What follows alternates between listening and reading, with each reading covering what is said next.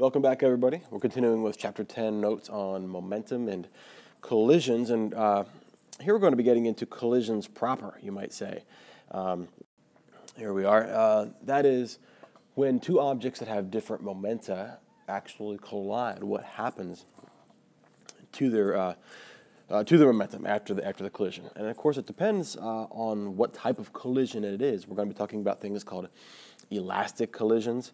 Actually, we'll be talking about things called inelastic collisions first, and elastic collisions later. But elastic collisions are those in which all the mechanical energy is conserved. You think of elastic as something that springs back, like say two those really dense rubber super balls. All right, they compress and then they re-expand back out, and whatever they collide with, almost all that energy is conserved. Inelastic collisions, when we think of inelastic, you think of things that don't spring back. Like let's say, I don't know, maybe some sheet metal, all right? Some sheet metal, you bend it and it stays bent like that. That's definitely the case when you have things like cars colliding, all right? The metal bends and the cars don't return to their original positions, obviously.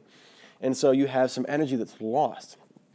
Some of the initial mechanical energy is not conserved. That is, you don't get it back. It turns into things like sound, possibly, or heat, or light, or just the work done to bending metal to get it to become a different shape. So we're going to be looking at inelastic collisions first. And then later on, we'll be looking at elastic collisions. But these are the two main types that we're going to be talking about. So to define inelastic collisions, and we already did that a little bit, the definition of it is that some mechanical energy is lost. All right, so say you have something that's moving, it has some velocity, it has kinetic energy, and then it slams into the wall. Let's say you've got like a wad of, I don't know, clay or putty or something like that, and you throw it at a wall right there. All right, so here's your clay right here. We've got orange clay apparently, and it gets thrown right into, say, a brick wall. All right, so it's moving initially in this direction. And it has kinetic energy. All right, well, it kind of gets lumped into the side of the wall right there. And that kinetic energy final is what? Well, it's zero, right? It's zero kinetic energy because it's no longer moving. All right, but here it has some kinetic energy. It's 1/2 mv squared because it's moving.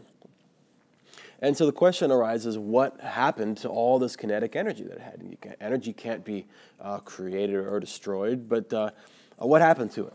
Well, it went into deforming this clay. It went into doing work. It became kind of like an internal force.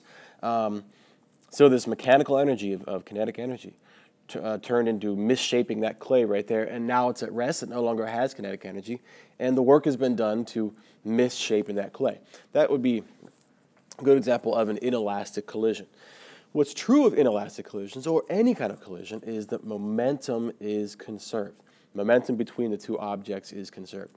Now, this isn't the greatest example right here. Generally speaking, the one, I drew this as a brick wall, the one object will probably move if it's contacted by another object right here.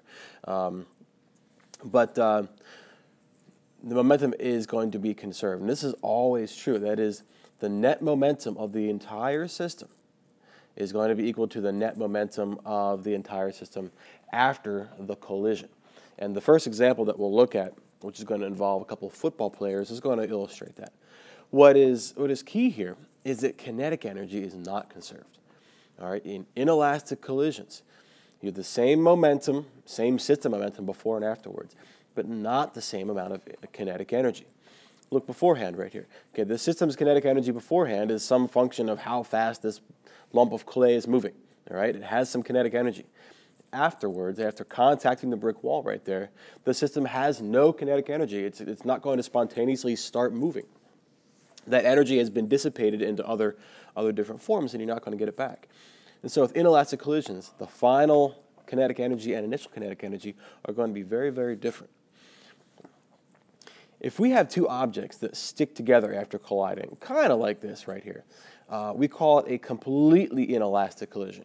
Now, if you've ever seen cars collide, and hopefully you haven't, but or at least not in real life, but if you see a car accident, cars tend to, let's see, I'll draw a car right here, okay, our orange car, and I'll have a red one right here, and they hit each other, all right, so this is going this way, and so the guy is going this way. They hit each other, and they tend to kind of bounce off of each other a little bit. All right, the car is crumpled, but they're slightly elastic. That is, metal does have some elastic properties, where the cars kind of go back out after colliding.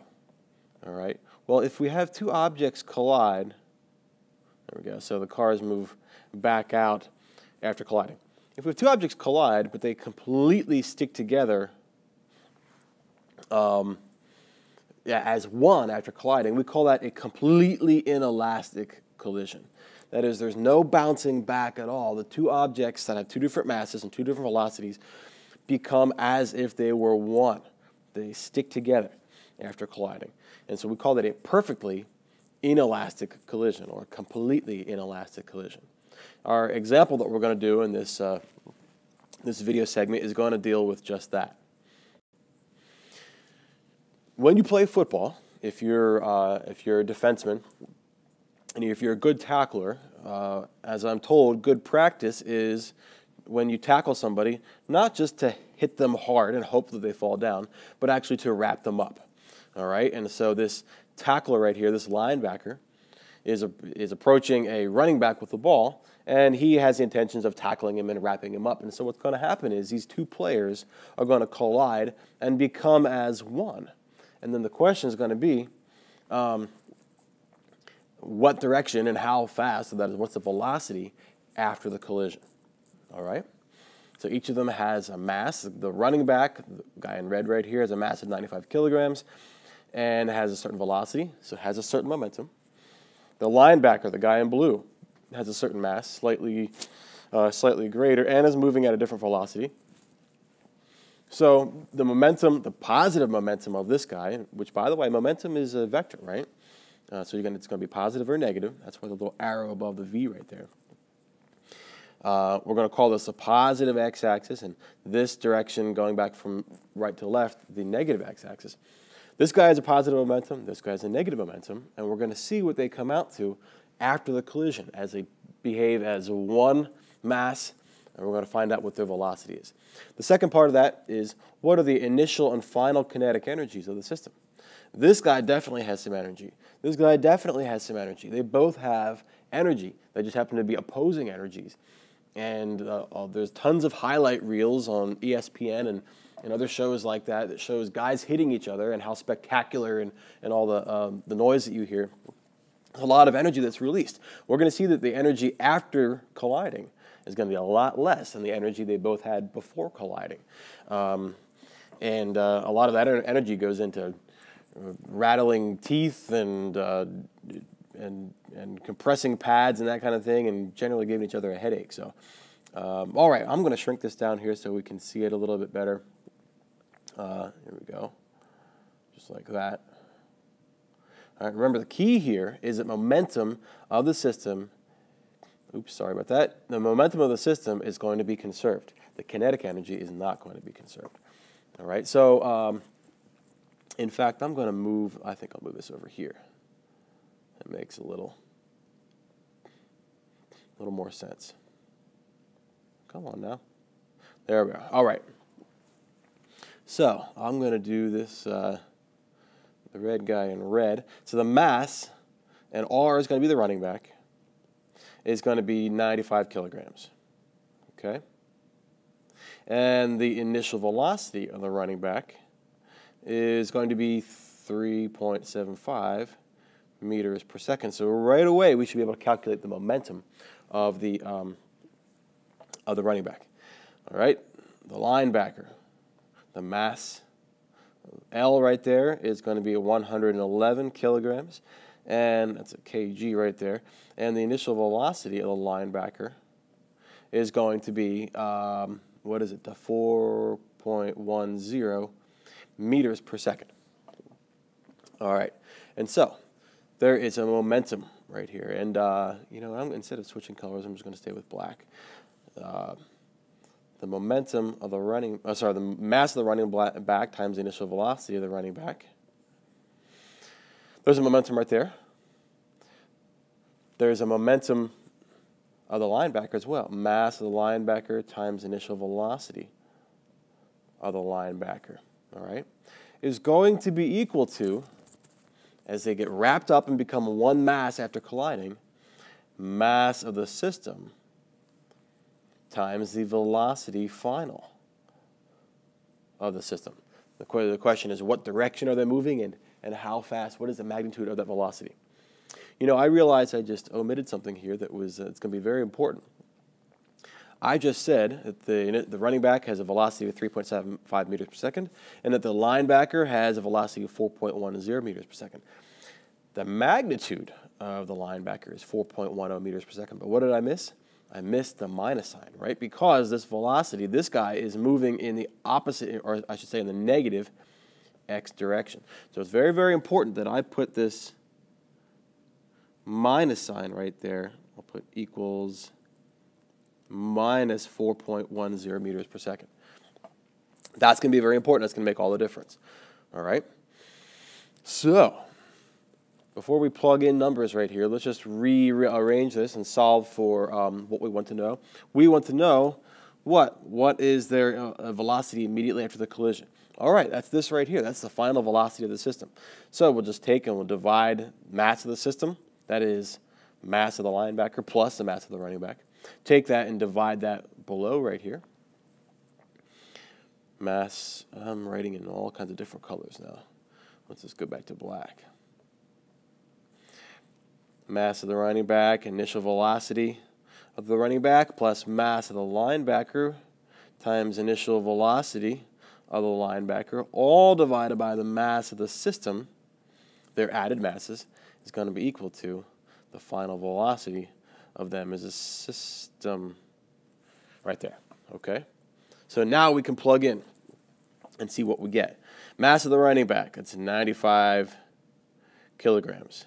Initial velocity of the running back, that is 3.75 meters per second, all right? That momentum plus the momentum of the linebacker, what's his mass? That's 111 kilograms times his velocity. Here's where the minus is going to be very important. Negative 4.10 meters per second. All right, all that divided by what? Divided by the mass of the system. That's 95 kilograms plus 111 kilograms. And that's going to give our final velocity of the whole system. So the question is, who's going to win? We're going to find out in just a second here. Okay, and it looks like the final velocity is negative 0.48 meters per second. So who won? Who won in this collision right here? It looks like the linebacker won, right? Because the final velocity of the whole system is being pushed back in the negative direction. So these guys hit and then they start moving backwards. So I'm not sure this guy right here quite made it into the end zone.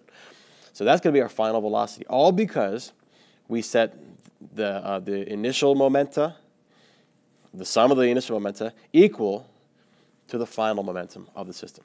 All right, that was part A right there. Let's do part B real briefly, and then we'll be done. Okay, I'll do B up at the top right here. The question is, what is the initial and final kinetic energies of the system? All right, well, energy initial is going to be the kinetic energy initial of the running back plus the kinetic energy initial of the linebacker. All right, so that's going to be 1/2 mass of the running back. What is the mass of the running back? 95 kilograms times the initial velocity of the running back, 3.75 meters per second squared, right? Kinetic energy is 1/2 mv squared plus kinetic energy of the linebacker. And remember, with kinetic energy, the direction doesn't matter because the kinetic energy is just a scalar. It's just an amount. It's a magnitude. So we're going to add them up. All right, so 1/2 mass of the linebacker, that's 111 kilograms. I think I have enough space here. Times the velocity squared of the linebacker, negative 4.10 4.10 meters per second squared. All right, there's that square up in the corner there.